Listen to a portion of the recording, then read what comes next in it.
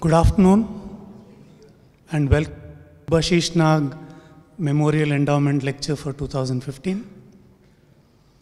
The series of Nag Memorial Lectures was instituted in IMSC in 2002 in the memory of late Professor Subhashish Nag of IMSC, and it's supported by a generous contribution of his widow, Mrs. Sutapa Nag.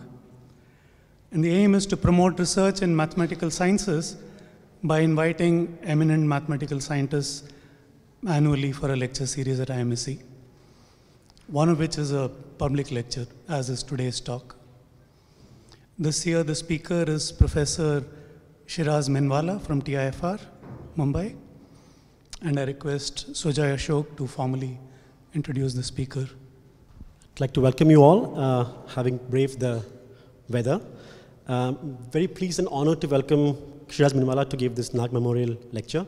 He's one of the leading figures in the research of string theory, not only in India but also worldwide. He obtained his PhD from Princeton University, working with Professor Nathan Seiberg. After his PhD, he was a Harvard Junior Fellow and subsequently an assistant professor at Harvard. He's currently a professor of theoretical physics at the Tata Institute of Fundamental Research in Mumbai. So he's left an impact on a variety of fields within string theory, such as non-commutative quantum field theory, supersymmetric gauge theories in various dimensions, but especially in the field of ADS-CFT correspondence, which is also the subject of his talk today. One of his best-known works is the formulation of the fluid gravity correspondence, in which he showed that there was a clear connection between the equations of fluid dynamics and Einstein's equations of relativity. He was awarded the 2014 New Horizons in Physics Prize for this work. He's also the recipient of the ICTP Prize, the Bhatnagar Prize for Science and Technology, which is the highest science award in India, and also the Infosys Prize. So he has already given us a series of lectures on his latest work on the effective theory of dynamical horizons, which we hope would greatly contribute to our understanding of the dynamics of black holes. We're very grateful that he could spend a whole week with us. And without further delay, I'd like to welcome Shiraz to give the Nag Memorial Lecture. Thank you.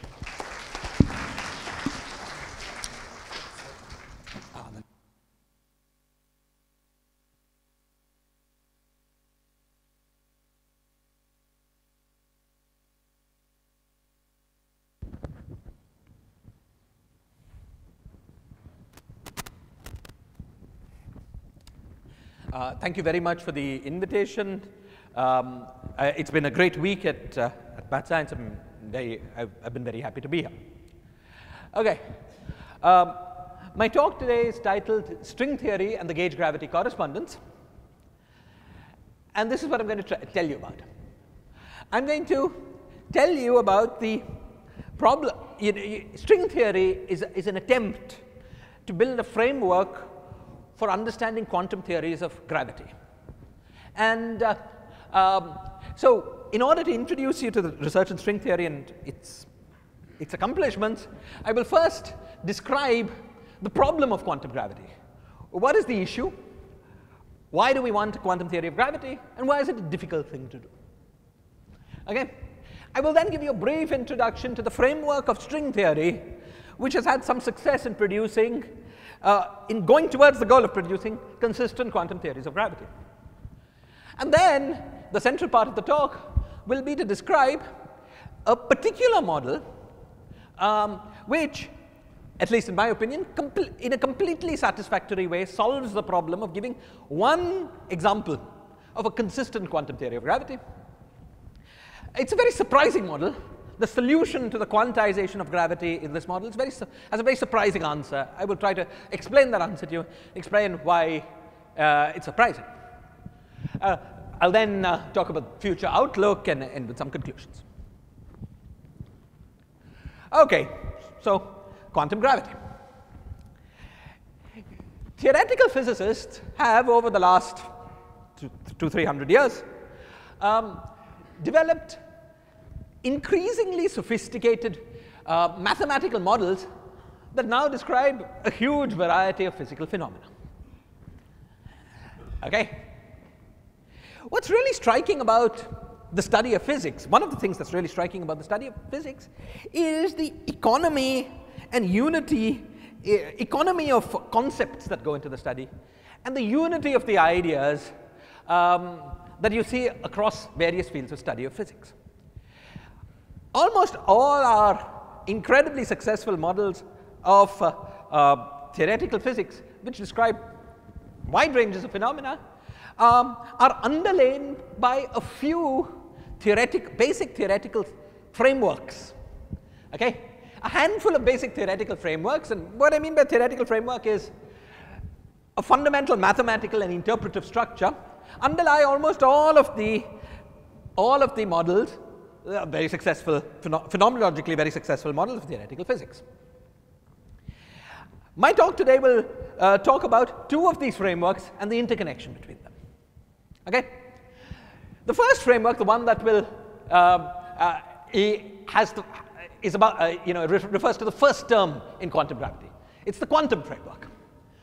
The quantum framework developed in the early part of the last century is the basic framework, the basic grammar in which all of the laws of, for instance, particle physics have been written over the last century. Okay? Theories of particle physics, theories that try to describe elementary interactions, the interactions of elementary objects, are written within the framework of a quantum theory. Okay, let's say this in a little more detail. In a little more detail, theories of elementary particle physics are set within the framework of quantum field theory. So, let me give you a 2-minute introduction to the basic idea of quantum field theory. Quantum field theories are theories set within space-time. In these theories, space-time forms a non-dynamical stage. You know, it hosts dynamics, but is not affected by dynamics. Okay? It's a non-dynamical stage on which a dynamics happens. Each point in space-time hosts one or a finite number of degrees of freedom. These degrees of freedom are quantum. Okay? These degrees of freedom undergo their dynamics, interacting with each other, but in a local way. Degrees of freedom here interact with degrees of freedom only nearby, directly. All interactions between things here and things there happen through intermediate propagation with other degrees of freedom. Okay? So quantum field theories have this basic structure. They're quantum theories. Space-time is non-dynamical. It's a stage for that on which the dynamics happens, and interactions are local. Okay? That's all we're going to need to know about quantum field theories today, for those who don't already know all about them. Now, quantum field, the quantum mechanics is a framework. Quantum field theories also form another framework. Within the framework of quantum field theories, you can write down an infinite number of different models to describe different kinds of physics. There is a particular quantum field theory which has a name. It's called the standard model of particle physics. This particular quantum field theory has been spectacularly successful in describing the elementary constituents of the world, so far as we have been able to probe them, and describing the interactions of these constituents. Okay? This table here lists some of the particles in the standard model of particle physics: the quarks, the neutrinos, the electrons, muons, tau.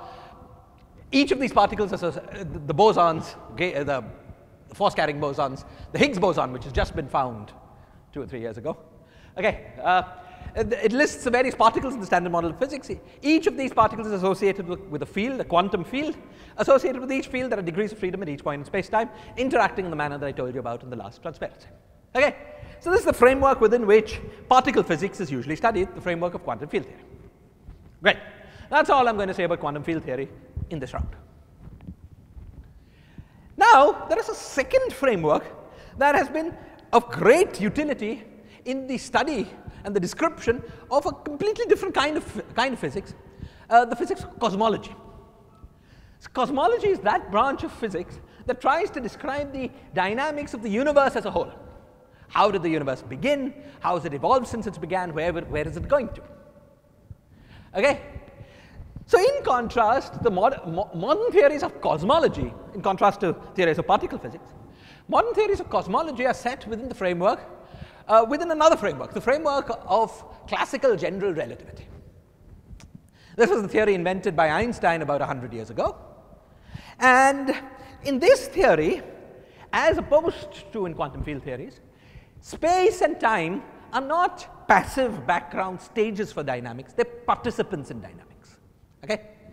The geometry of space-time evolves dynamically, is one of the players of dynamics. Okay? In this theory, each point in space hosts a set of classical degrees of freedom which interact locally with each other, as well as these classical degrees of freedom are degrees of freedom associated with matter fields. For instance, the electromagnetic field, or the fields associated with the particles we talked about in the previous slide, in appropriate classical limits. Okay? Which interact locally with each other, as well as with the dynamical evolving geometry of space and time. So there are two basic differences. There are two basic differences between the framework of quantum field theory, the two key differences, and the framework of general relativity. The first key difference is that space-time is passive, unmoving, unchanged. It's just a host, a stage for dynamics in quantum field theory.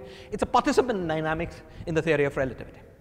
The second difference is that in quantum field theories, all dynamics is quantum, whereas in general relativity, all dynamics is classical.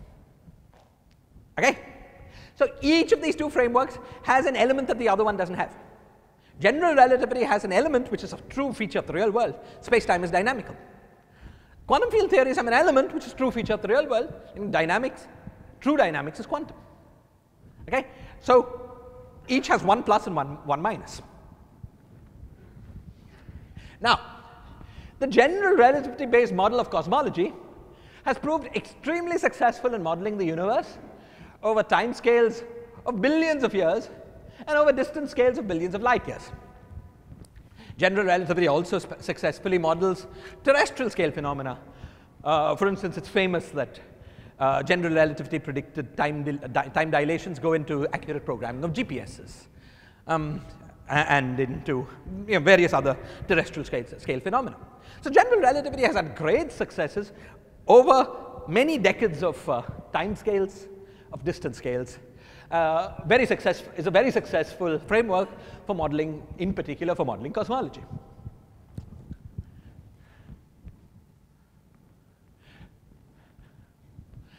On the other hand, as we've already said, quantum field theory, the framework of quantum field theory, and the particular quantum field theory of the Standard Model, has been remarkably successful in describing subatomic scale physics. You know, the quantum field theory model of particle physics allows you to predict some things to create, theoretically predict some quantities like the anomalous magnetic moment of the electron to some crazy number of decimals. I can't even remember, 13 or 14, something like that. This quantity has been measured to the same number of decimals, and decimal by decimal it all agrees. It's a very remarkable, very successful framework for making predictions that have been verified. On the other hand, the general theory of relativity has been spectacularly successful in describing astrophysical and cosmological dynamics from scales ranging from kilometers to the size of the universe. However, neither framework is completely satisfactory. Quantum field theories are unsatisfactory because they ignore, or they appear to ignore, an experimentally true fact about the real world, namely that the geometry of space-time is dynamical. So they make an approximation. Okay? On the other hand, general relativity ignores the experimentally true fact that true dynamics of things is classical only in some approximation. True dynamics is quantum. Okay? Hence, neither framework that we talked about seems appropriate for modeling phenomena that would be dominated by quantum fluctuations of a dynamical spacetime. So if there's some phenomenon in which it's important both that spacetime is dynamical as well as that it's quantum, neither framework works for it. Okay? Now you could ask, well, is there a phenomenon like this that might be of interest to us? And we don't know for sure, but plausibly the answer is yes.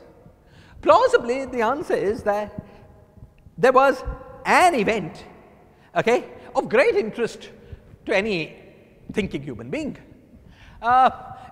which, in order to describe which, we need to have a quantum theory of gravity. And that event we could crudely call the birth of the universe. Let me take you through that comment in a little more detail. You see, the general relativity-based model of cosmology predicts, like any theory of physics, it starts with what you know at one time and predicts the future. But like all theories of physics, the models that can predict the future can also predict the past. So we can use general relativity, the general relativity-based model of cosmology, to study the history of the universe. The idea behind the study is you look to see what the universe looks like today. That sets an initial condition for your equations. Then you evolve the equations back in time using the general relativity-based model of cosmology to predict what the universe would have looked like at an earlier point in time. Oops. Okay? So the general relativity-based model of cosmology has been used to run the history of the universe backwards from its current observed state. This process, at the moment what we see is that all the galaxies are moving away from us. When you reverse, you go back in time, you see the galaxies. If you imagine making a movie of what happens, you see the galaxies all coming nearer, nearer, nearer, nearer, nearer to each other. And then it takes you to an interesting epoch, about 13.7 billion years ago, in which the universe appears to have become extremely small, which really highly curved, and dense. Okay? Now things really start getting interesting. We take this big, huge universe with the galaxies moving away. You go back, way, way back in time, you get a very small and dense universe. And now you want to know what happened before then. And though we're not quite sure, the answer is really that we don't know. One of the reasons that we don't know is that, you see, in order to evolve the movie further back, so the movie is being run by the equations of physics. And in order to evolve the movie further back, you need to know the correct equations of physics that apply to this very, very dense and small universe. Okay? And we don't know whether we know the right equations of physics to do. We think we don't know the right equations of physics to do that evolution backwards. And in particular, it's very plausible that the correct equations of physics that are needed to evolve that movie further back to answer the question, what happened, just before it was this very small, dense thing, are equations in which the universe was both quantum as well as gravitational. Okay? If that's the case, we're sunk, because with the frameworks that we have, namely that of general relativity and that of quantum field theory, we do not have a framework that can accurately describe quantum fluctuating geometries. Okay? Now, a fascinating proposal for what happened actually before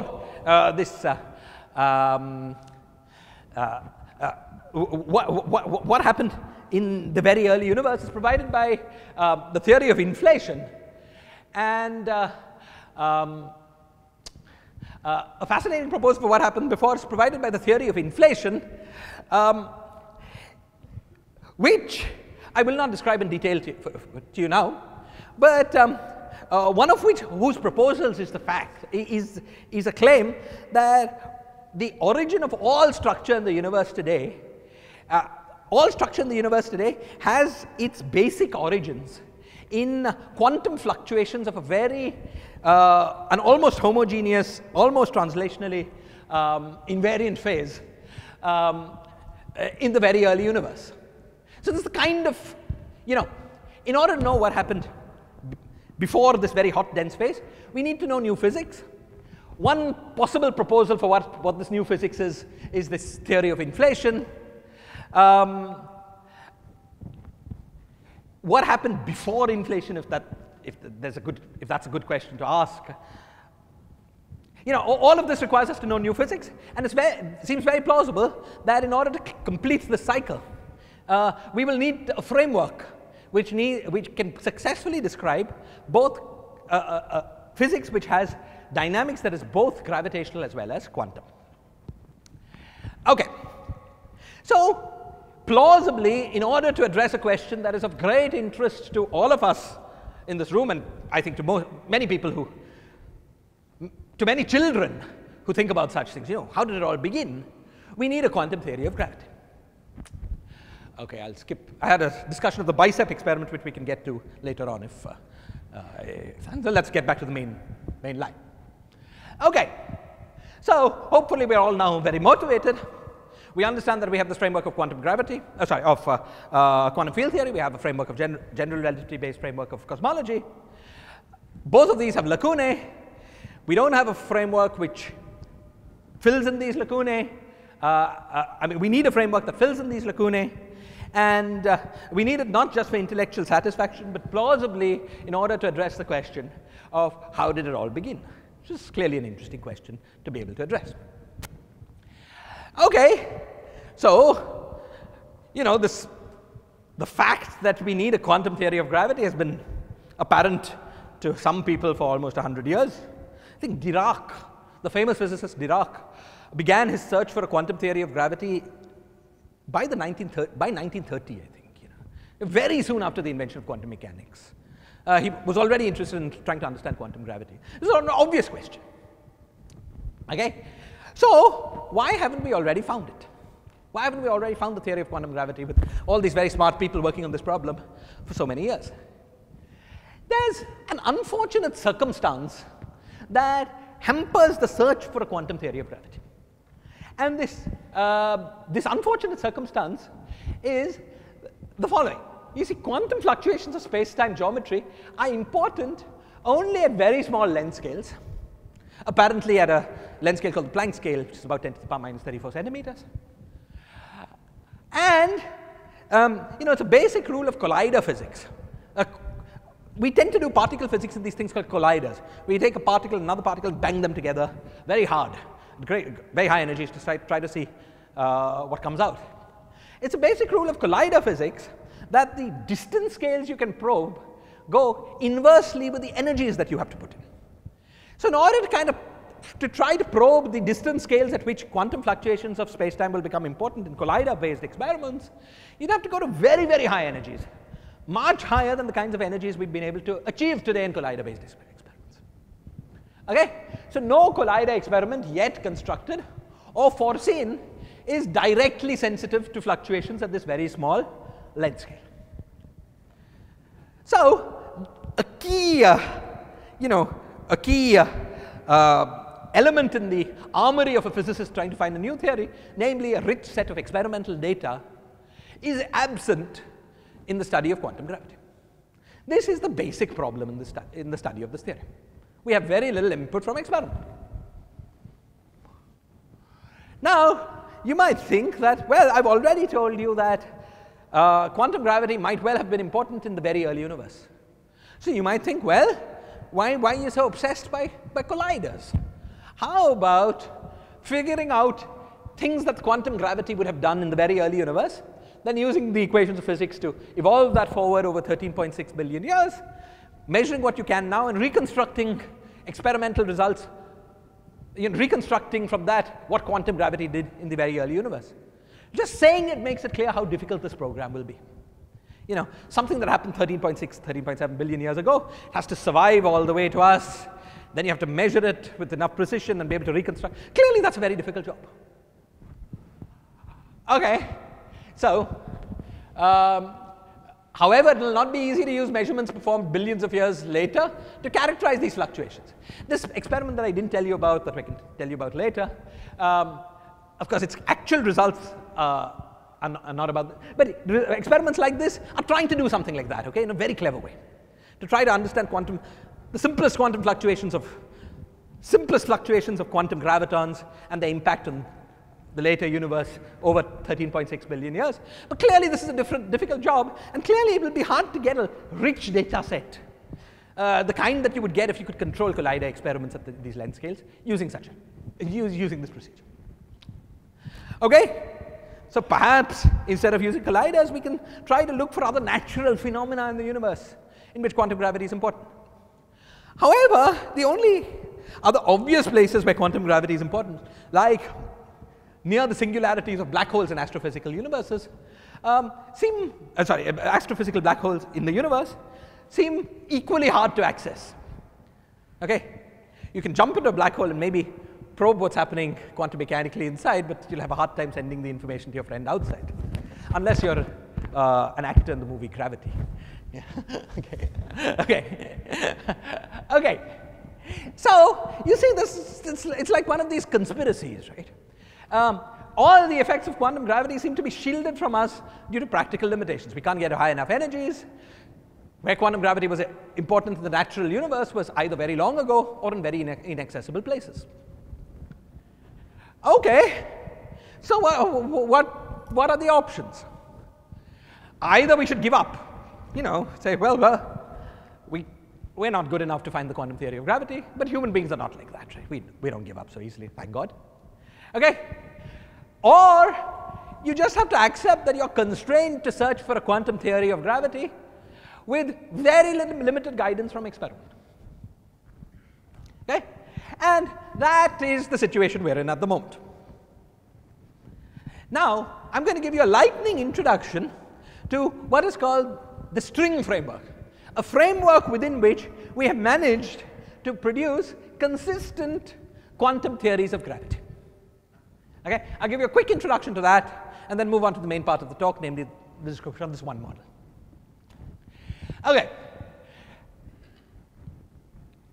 When physicists are faced with a problem like this, like find the theory of quantum gravity in the real world, which seems very difficult because we have so little guidance from experiment, one often retreats to trying to address a simpler problem, okay, that has some of the features of this real world problem. So a problem that was very naturally addressed by physicists was to say, okay, forget about the real world. Can we find any toy model in which you have both quantum mechanics and gravity? And it's proved spectacularly beautifully possible to do this within a particular framework, which is called the framework of string theory. Okay? Look, it's been very difficult to construct even one non-trivial mathematically consistent model of quantum fluctuating spacetimes. The first fully satisfactory, to me, construction of this nature was presented by an Argentinian physicist named who works in Princeton, named Maldacena in 1997. And I'm going to give some more details about this below. Maldacena's construction was achieved within the string framework, which I now very briefly review. String theory is an apparently consistent framework for quantum theories of gravity. Much like quantum field theory is a consistent framework for building quantum theories of multi-particle physics. Okay? Now, unlike quantum field theory, certainly unlike quantum mechanics, string theory remains ill understood even in principle. The rules of this framework are understood only in bits and pieces and in special corners. Okay? And in particular, we are very far from a complete classification of all theories that can be constructed within the string framework. So, string theory, at least for practical purposes, I want to emphasize, is badly named theory. Okay? It's not a theory, it's a framework, a little like quantum field theory. Within this framework, at least for practical purposes, within this framework, it's possible to produce many quantum theories of gravity. Just like within quantum field theory, it's possible to produce many non-gravitational theories of quantum mechanical theories. Okay? Now, a question when presented with such a framework might be, can you classify all the theories you can make within this framework? The answer with string theory is certainly we can't do that. Actually, a similar question, even for in any sufficiently interesting class of quantum field theories, has not been understood. However, we do understand the structure of a special submanifold of the space of all theories in the string framework. This special set already spans a very large variety of quantum theories of gravity. I've drawn a little cartoon of a submanifold of these highly supersymmetric theories, just to have something visually attractive for those of you who don't know string theories. The study of the specially simple subset has already yielded several lessons about gravity, quantum field theory, and geometry. However, the rules of string theory are understood very incompletely.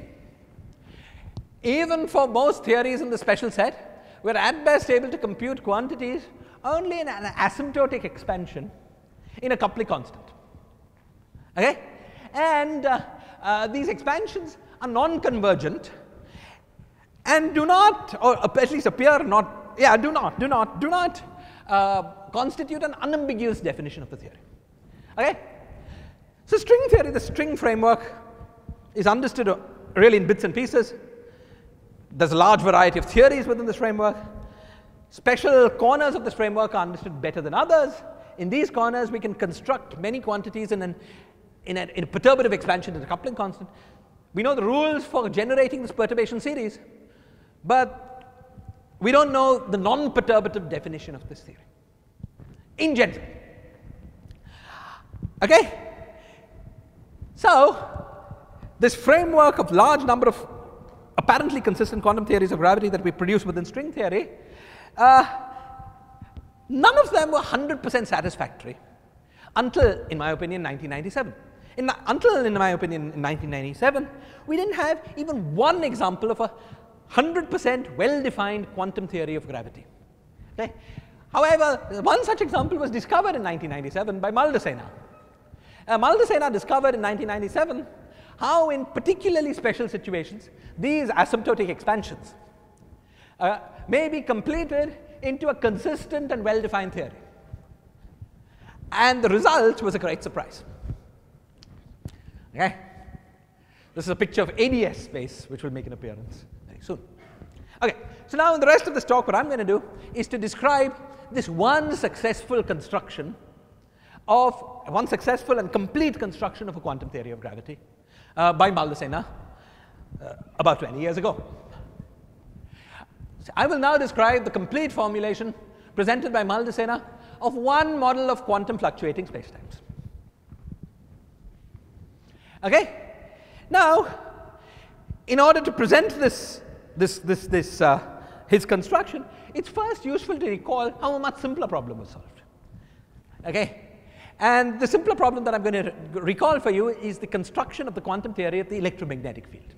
The construction of the quantum theory of quantum electrodynamics by Dirac, Feynman, Schwinger, Tomonaga, those guys. Okay. So this question was addressed between 1928 and 1950.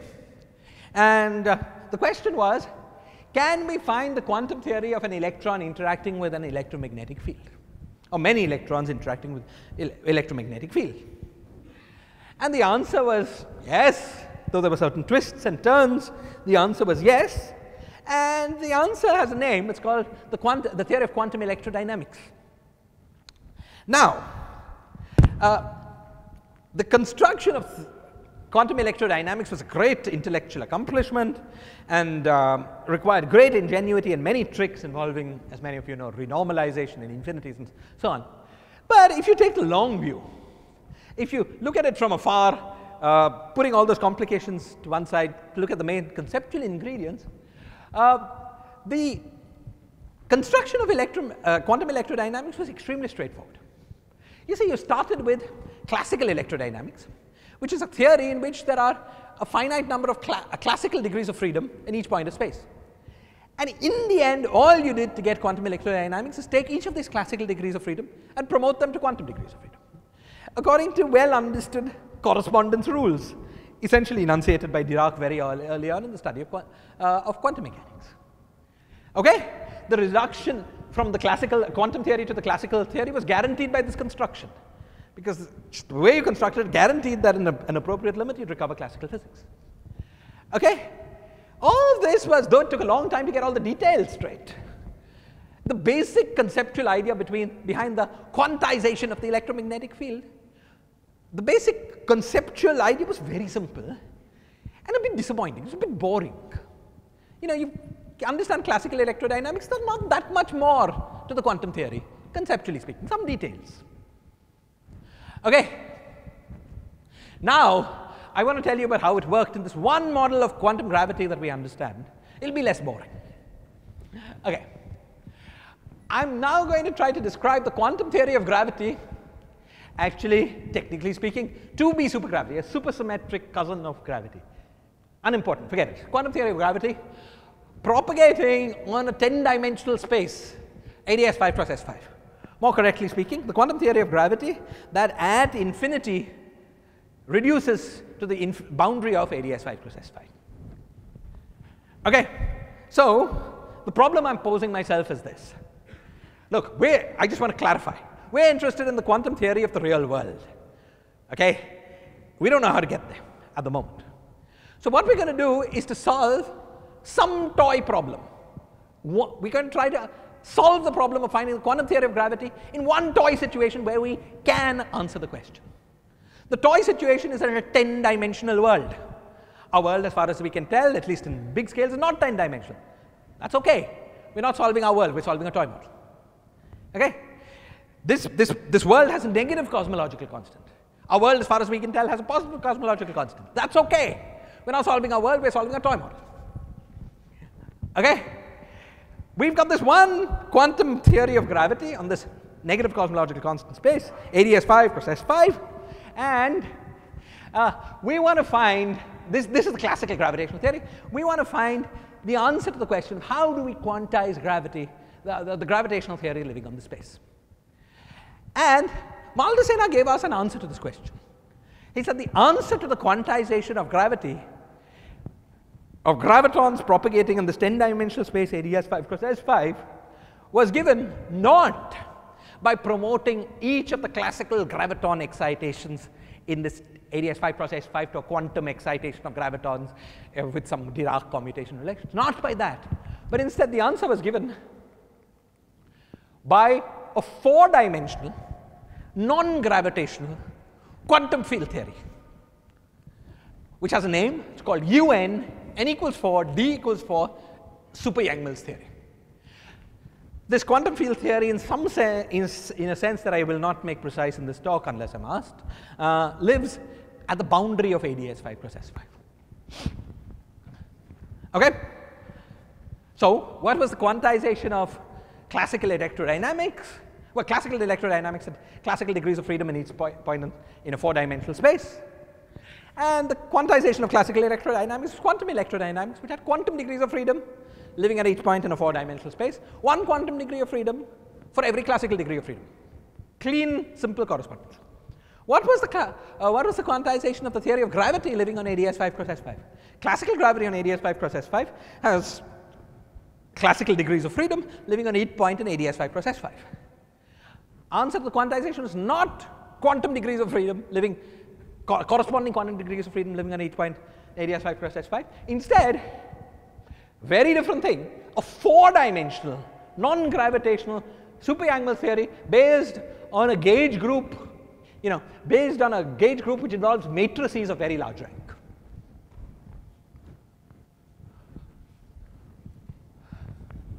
Okay, now I'm going to try to explain this a little more. UN, n equals 4, d equals 4 super Yang-Mills is a theory of n cross n matrices. That's what the n in here tells you about, okay? Tells you about the rank of the matrices. The fields in this theory are matrices, and n tells you about the rank of the size of the matrices. Okay. Now, it's been known for a very long time, at least 40 years, that when you study quantum theories involving n cross n matrices, there is a limit of these quantum theories that becomes effectively classical as n goes to infinity. This is called the 't Hooft limit, for those of you familiar with this. Okay? Matrix models become effectively classical in a particularly chosen large n limit. Okay? This is called the 't Hooft limit. They become classical when expressed in terms of appropriate degrees of freedom, trace degrees of freedom. Okay? This has been known for a very long time. However, unlike the more trivial classical limit of h bar goes to 0, this is the kind of knowledge of a mathematician, in the sense that it's like an existence theorem. In the large n limit, we know that the physics of this system, of these matrix models, becomes classical. But if you ask me, but what is the classical system? I don't know. It's some classical theory. It exists, but I don't know what it is. Okay? This is unlike the classical limit of h bar goes to 0 of a quantum system where you take coupling constant goes to 0. You have a quantum theory, you take coupling constant goes to 0, it becomes a classical theory whose classical dynamics you can immediately predict. Okay? So, this is an interesting point. There are two different ways that we know about, at least two different ways that we know about, of getting classical limits of quantum theories. One is to take h bar to 0, a coupling to 0. That's a simple, well understood way of getting a classical limit. That is the route that quantum electrodynamics employs to be quantized. It gives you a quantum theory which goes to the classical limit by taking the coupling constant to 0. That's why it was so easy to produce quantum electrodynamics. There is a second classical limit that we know about, one in which you take your fields to be matrices, or more generally fields with a large number of degrees of freedom, take the number of degrees of freedom to infinity, okay, in an appropriate way. And that second way of getting classical limits, we've known for a long time, gives you a classical limit, but it's a much more interesting classical limit. And associated with the fact that it's an interesting classical limit, for interesting enough theories, we don't know what the classical limit is. We know it exists, but we don't know what it is. Okay? In fact, the question of what is the classical limit of QCD in the large N limit is a question that has been addressed over the last 40 years by many people with very limited success. Okay? Now, moreover, it was I think if you'd asked a physicist 20 years ago, what can you say, what do you anticipate about the classical limit of, let's say, QCD in the large N limit? You might have said, well, it's an interesting question, but likely that the answer is a mess. Some non-local, crazy mess, so that even if you found the answer, the equations would be so complicated and so ugly that you wouldn't be able to learn anything from it. Maldacena in 1997 identified what the classical equations are for n equals 4 Yang-Mills, this very supersymmetric cousin of 4-dimensional QCD in the large N limit. And he found that the effective classical theory of these theories is not a complicated, non-local, unfamiliar mess that you can't say anything about, but instead is given by the most beautiful equations of physics ever written down by human beings, in my opinion, namely Einstein's equations of gravity. It's one of these remarkable things that sometimes occur in the study of physics. You start studying a problem about matrices. You take a large N limit of it, you identify the correct classical limit you identify the classical dynamics that governs that large N limit, and out pops out something that you never expected, namely Einstein's equations of gravity. Okay. Now, I want to say a little more about the fundamentally surprising nature of this discovery. You see, where did space-time, ADS 5 cross S5, Einstein gravity, and so on, come from the fundamental formulation of the theory? From the fundamental formulation of n equals 4, d equals 4 super Yang-Mills theory, the fundamental formulation of the theory had only 4-dimensional space-time, non-gravitational, non-dynamical, no gravitons. You got Einstein gravity and 10-dimensional space-time and all of that from the large N limit. Okay? 10-dimensional space-time is an approximation that emerges in the large N limit. 1/n corrections to this classical approximation lead to small quantum fluctuations of the space-time. The fluctuations of what you would call that you would get by semi-classical quantization of gravity. Okay? However, once we take these fluctuations and sum them up at any finite value of n, that summation leaves you without any space-time at all. At any finite value of n, all you have is n equals 4, d equals 4 Yang-Mills. Okay? Space-time emerges as an approximation of the large N limit. Quantum fluctuations of that space-time are the first indication that space-time was an approximation. At finite n, all you're left with is the 4-dimensional field theory. 10-dimensional space and time and gravity have disappeared. They play no fundamental role in the formulation of the theory. Someone who's poetically inclined might say, space-time was an illusion that evaporated away when you looked at finite n. in this particular model that we understand very well. Okay. So, I've taken you through one successful quantization of a theory of gravity. The quantization of gravity in area as 5 times S5 was given by a 4-dimensional quantum field theory. Quantization happened, classical limit emerged at infinite n. Quantization was going away from infinite n in a 1 over n expansion. Finite n, that picture goes, sort of starts evaporating. This suggests a completely unanticipated role for the theories of gravity. They emerge as the effective classical description of strongly coupled non-gravitational systems, at least in some examples, in the limit of a large number of degrees of freedom. 1 by n corrections to the classical limit yield quantum fluctuations of gravity. Okay? This is another striking example of the unity of physics. You see, until 1997, if you had a physicist who was very interested in studying strongly coupled gauge theories or strongly coupled condensed matter systems of a certain sort, but was totally uninterested in gravitational phenomena, he would be certainly excused for completely for not wanting to study general relativity.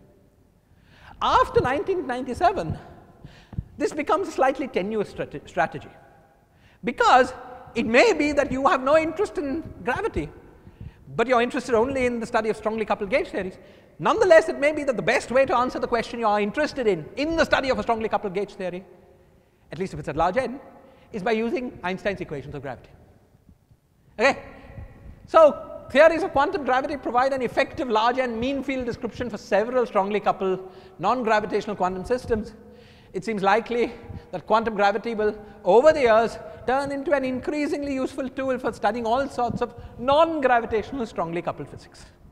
Yeah. So the emergence of gravity in a completely, the real, as we said in the first part of this talk, the real world has quantum field theories based on n cross n matrices, okay? The real world has gravity. But until 1997, I think these two things were thought of as separate things. They're not separate. They're in some sense secretly the same. It's one of these remarkable things that happens once in a while in the study of physics. Okay. This philosophy, the philosophy that gravity can be useful as a tool for understanding non-gravitational physics, is already being put to practical use. In the Rake experiment, the collision of lead or gold nuclei, now also in the LHC experiment, leads to the production of what is believed to be a strongly coupled quark-gluon plasma. The subsequent evolution of the plasma is described by the equations of fluid dynamics. Gravitational results were used to motivate ballpark values of viscosity to put into numerical simulations of the strongly interacting fluid. Gravity has also been used to elucidate the structure of the fluid expansion that should be employed for this purpose. There's a long story here about Landau and Lifshitz getting the most general expansion of hydrodynamics wrong. Okay. And their analysis 80 years after they made it, more or less followed by everyone since, in the study of first order corrected charged hydrodynamics, was corrected once we managed to do appropriate calculations in Einstein-Maxwell gravity. Amazing, right? Okay. Another example, well, there are many such examples, but this is a slightly random one. It proved useful for various questions in condensed matter physics, for studying entanglement entropies, for studying conductivities, frequency dependence of conductivities, and so on. Okay. Now, this is basically what I wanted to tell you. The rest of the slides are just wrapping up. Okay. So, I'm going to just describe now the outlook for the future.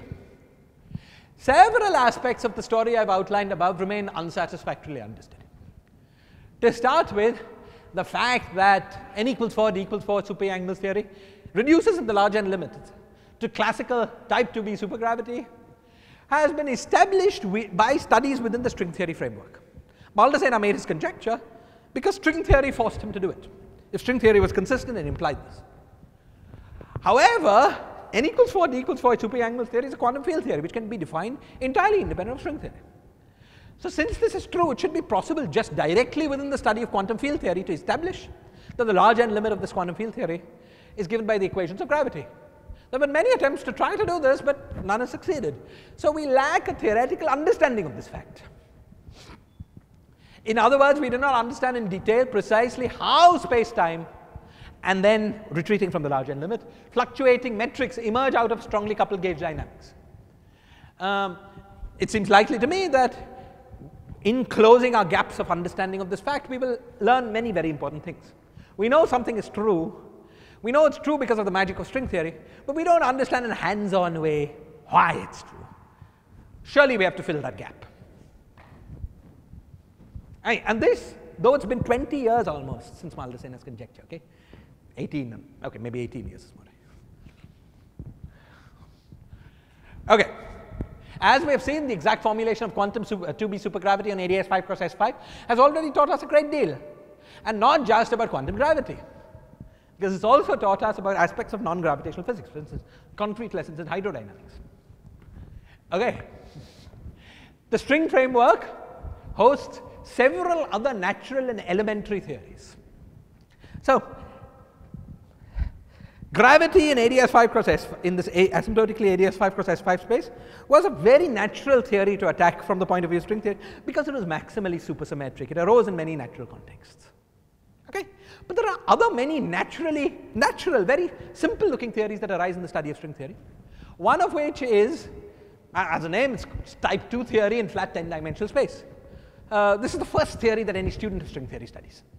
Very simple, right? Okay? We don't have a complete formulation of this theory. We don't know how to complete its asymptotic expansion into a full non-perturbative expansion, unlike for ADS 5 cross S5. Okay, so an obvious outstanding challenge to all string theorists is, well, you have this wonderful formulation that identifies many quantum theories of gravity in an asymptotic expansion. Start finding non-perturbative formulations of all of them, or at least of some of them, more than you've already done. An obvious outstanding challenge is to find logically complete formulations of all, at least some, and then eventually all of these other theories.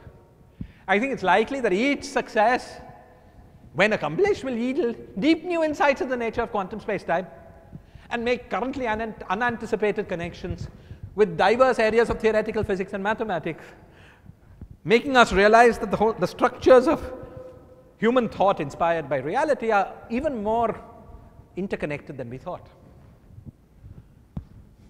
As I've described, the formulation of a single complete non-trivial quantum theory of gravity has been a non-trivial accomplishment. The string framework asserts the existence of many more theories. In order to address the questions of our universe, though, we don't want to just go around finding more and more examples of complete theories of quantum gravity, more and more toy models of quantum theories of gravity. We would like a precise formulation of the quantum theory of gravity that describes this, the quantum theory of gravity in the world of our experience. Not just in any old toy model system. Does that quantum theory of gravity, the quantum theory that describes gravity of our universe, lie within the string framework? If so, where within the string framework? How do we find it? I do not know the answer to these questions, but I think it's likely that increased input from experiment will play a key role in resolving them somehow or the other. In this connection, you see, this sounds a bit contradictory because I started this talk by telling you how experiment gives us very little guidance. So how could this work? In this connection, some of what we've learned in the study of string theory is that the structure of quantum theories of gravity, the quantum theories of gravity appear to be more rigid in structure than you might have thought. You see, if you have a quantum field theory, you take a quantum field theory with a particular value of the mass of the electron, and then your experiment tells you the mass of the electron is a little bit different, no problem, you change the mass in your model. You have freedom in quantum field theories to tune parameters. String theories, at least, and likely other quantum theories of gravity, are more rigid, and arbitrary modifications, say of the matter content or matter couplings in a quantum theory of gravity, tends to lead to inconsistencies. For this reason, it may be possible to constrain the theory of space-time fluctuations of the real world, even by relatively low energy non-gravitational collider physics experiments like LHC. It's a bit of a stretch, but maybe if you're clever enough. See, If a theory is very tightly connected, then maybe something here cannot be changed without changing something there. So measuring things here allows you to deduce what goes on there if you're clever enough. So let's try to learn all we can about new physics, at least at the scales that we can access them. There are some indications that new structures in particle physics are waiting to be discovered at the TeV energy scale. The results of the LHC experiment, of the new run of the LHC experiment, could provide, if they see anything, okay, could provide broad guidance in our search for the theory of quantum gravity. Of course, LHC has discovered Higgs, but we're looking for something more. Perhaps future non-collider experimental discoveries, for example, dark matter searches, the discovery of cosmic strings, CMB physics, something like this bicep experiment that was so exciting but then evaporated. Something like that could also guide our searches. Something like bicep 2, if it holds up rather than evaporating, would be a great start here. Okay, so let's summarize. Quantum gravity is understood. We don't have, currently the framework of the theories of the real world of the sorts that I described are set within two broad frameworks today: the framework of quantum field theory and classical gravity. Okay, there's no currently accepted framework for quantum gravity within which the real world theory of quantum gravity is situated. However, quantum gravity is needed to understand. It's probably needed to understand the early universe. String theory is an exciting but incompletely understood framework that can be used to build quantum theories of gravity, though we're not sure whether the quantum theory of our universe lies within this framework. But at least many toy models we can build and we can understand. One or a few toy models have been understood in full detail, non-perturbatively. And understanding these toy models has led to a complete but very surprising formulation of the non-perturbative physics of a class of 10-dimensional quantum gravity systems. The non-perturbative description is given in terms of lower dimensional non-gravitational quantum systems based on theories with large matrices. This has led to a surprising new practical application for the study of quantum gravity. Classical gravity and then its quantum fluctuations emerge in the mean field description of strongly coupled non-gravitational dynamics. The complete formulation of other gravitational systems that we know from string theory exist is an outstanding formal challenge, which I think is very important if we can make any progress there. And with luck, upcoming experiments may provide guidance for the formulation and discovery of the theory that governs space-time fluctuations, not just in toy models, but in the real world. Okay, that's it. Thank you.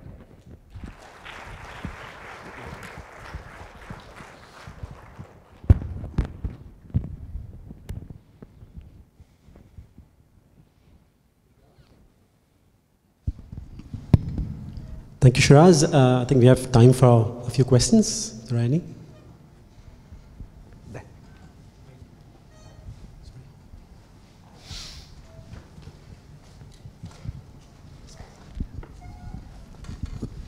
So you said that dynamical nature of space-time is an experimentally proven fact. We know that Einstein's GR holds because it produces the phenomenological result that is experimentally proved. So, in principle, it may possible that we can reproduce the same results with some non-geometric theory of gravity. Is there any direct experimental proof that space-time is dynamic? How direct would you like it to be? Well, for instance, if you discover gravity waves, would you consider that direct experiment? No, that is still not discovered. It's not discovered, but I just want to learn your standards.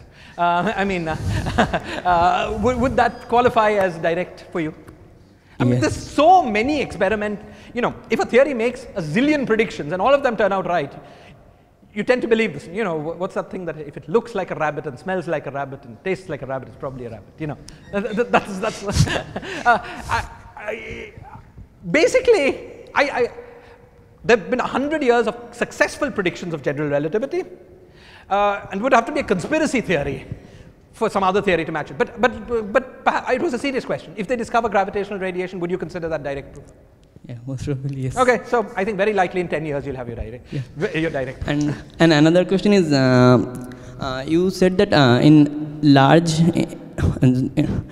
strongly coupled field theories, in large n limit, their classical limit is Einstein's gravity is in ADS 5 times this. 5 place. So I mean, a classical theory should, I mean, that is a gravity theory on a particular space time. So right. I mean, let me say it more precisely. You see, it almost you're right, and yeah, I mean, the Einstein's theory is a theory in general. I mean, in any space time. So yes. So part of your question is the following. In Einstein's theory of gravity, the geometry of space-time is a dynamical variable. So it sounds almost like a contradiction to say gravity on ADS 5 process 5, because geometry should be moving. What do you mean on a particular space? I tried in one of my sentences to make that more precise, but let me do it better now. You see, in a dynamical, in many classical theories, certainly in Einstein gravity, okay, while space-times can fluctuate, it's often the case that they cannot fluctuate at infinity. Because fluctuation of a space-time at infinity can involve infinite energy changes or infinite action changes. So the precise statement is that what we're looking for is a gravity theory of all those metrics which at infinity reduce to the asymptotics of ADS 5 process time. Okay? That's the precise statement. thanks.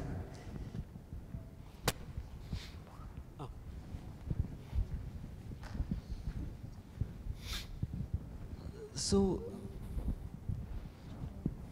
can you hear me? I can hear. The recent work by Nima, Kakazo, and they're also studying n equals 4 Yang-Mills, and Yes. they discovered like a lot of structures. Is that an even relevant to like what? Do you have any comments on that? Yeah. So I presume you're talking about the study of scattering amplitudes. Amplitude had drawn and so Of scattering amplitudes in ADS 5 process 5. Yeah, you know, I'm sure it's connected in some way. Nima and company view S matrices as a holographic formulation of ordinary quantum field theories. That is that's a bit different from what I've been talking about, and one could debate about that. But I don't have anything particular to say. I don't really know how that story feeds into any of what we're talking about. Yeah, I don't have anything there. Of course, that makes connections, right? Because at very strong coupling, you get results that come out of gravity. For instance, you make connection to Alde-Maldacena calculations and so on. So I'm sure there are connections, but I don't know.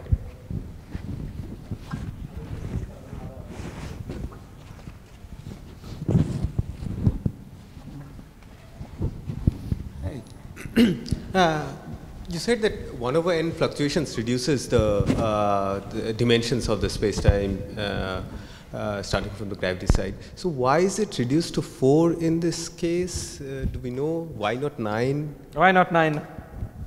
You see, it's a great question. We have many different examples of this. I talked about the best understood example of this phenomenon, but we have examples of reductions from 11 to 3. Okay. We have examples of reductions from 10 or 11 to 1. So I wish we knew.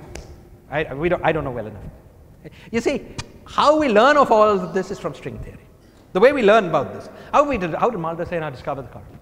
There are these solitonic objects in string theory, which string theory tells you has 2 different kinds of descriptions. One in terms of what are called closed strings, which gives you the gravitational description. One in terms of what are called open strings, which gives you the gauge theory description. And string theory asserts that in particular limits, these 2 descriptions should just agree, even though they look very different. And when we study the consequences of that in string theory, some of these solitons are one-dimensional solitons, which gives you one-dimensional field theory. Some of these solitons are 3-dimensional or 4-dimensional solitons, like these n equals 4 Yang-Mills arose because it arose in a solitonic, as open string description of solitonic excitation of 2B theory called B3 branes. That's where this 3 came from. That's how we know. But if your question is fundamentally how do you know? How do you know starting from the gravity theory what you'll get to, or starting from the field theory what, we don't understand it well enough to know. Sorry. I don't know. That's part of understanding how space-time emerges from these theories. I could say some things about it. All of these theories, like for instance n equals 4 Young's theory, all of these theories have at least one extra dimension. Okay? But then there are additional things. Now, how you might have guessed that an S5 is going to emerge in the geometry is from the fact that there is an SO6 global symmetry in n equals 4 Young's theory. SO6 global symmetry has to be realized geometrically, and the way it's realized is as the isometric group of an S5. And that's, there's certainly a tight connection between the symmetry group and the internal manifolds. So you can say some things about it, especially a posteriori, but it's hard to say. And how do you know that, where did the 4 dimensions come from that symmetry analysis point of view? It comes from the fact that ADS5 has an isometric group that is SO42. SO42 happens to be the same as the conformal group of a 4-dimensional theory. N equals 4 Young is a conformal field theory, so that its conformal algebra gets encoded in the symmetry algebra of ADS. So, now that you know the answer, you can find connections. So at that level, you could talk about it, but in some fundamental deep way, how constructively does, I don't know. So as you pointed out, the Einstein theory of gravity, it is a local theory. That means all the interaction, it is local. On the other hand, in quantum theory, we found that there exist particle which are entangled and which exhibits non-local correlation. That means this correlation don't have any local interpretation. Do you think this is one of the main problem to construct this? No, I don't think so. You see, you can have a theory whose dynamics is local, whose Schrodinger type equations are local, and yet you can have non-trivial correlations in states. That, as you say, is understood. It sounds spooky, but it's understood more or less. I don't think those two play with it.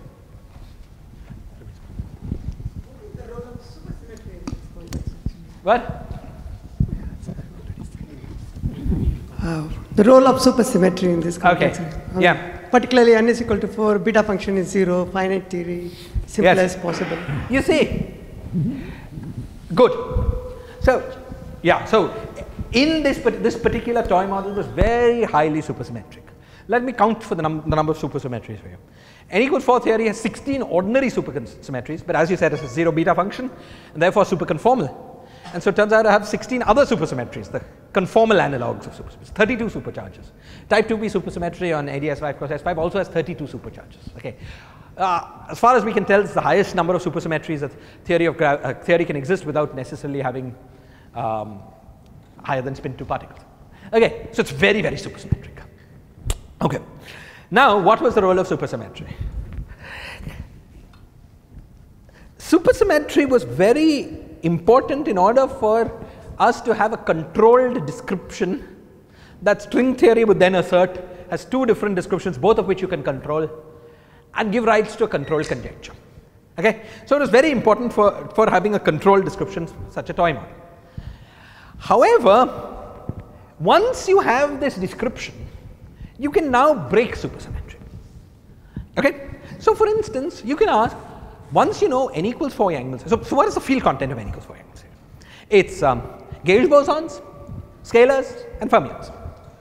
Now, if you just by hand add masses to the scalars and fermions, at low energies all you're left with is gauge bosons. And that would be then pure non-supersymmetric Young's theory.